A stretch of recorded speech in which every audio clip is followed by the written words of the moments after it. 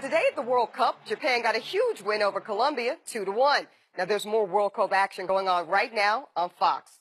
The Herd is coming up next here on FS1. Let's head over to Colin Cowherd. Colin, what's on today's show? All sorts of stories breaking, and they're all pointing to the Lakers landing multiple stars. We'll give you the very latest coming up next.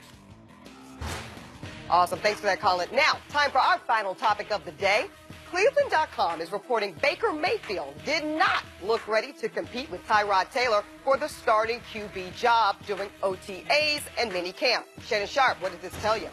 Tells me that he's a rookie, and that's okay. Baker Mayfield is their future. No one's going to think less of Baker Mayfield, Skip, if he doesn't open day one starting. That's why they got Tyrod Taylor. They didn't know they were going to take Baker Mayfield. No. They got Tyrod, and Hugh said, I anticipate Tyrod starting. But if Baker outperforms him in OTAs, training camp, the preseason, I got no problem starting Baker Mayfield. But he's a rookie. Tyrod Taylor has taken a team to the playoffs. He has gone to the Pro Bowl. I like him. I respect him. Yes, he's a good quarterback. But I remind you, Baker Mayfield walked on at Texas Tech and won that job outright right away. Right. And he walked on at Oklahoma and he won the Heisman Trophy.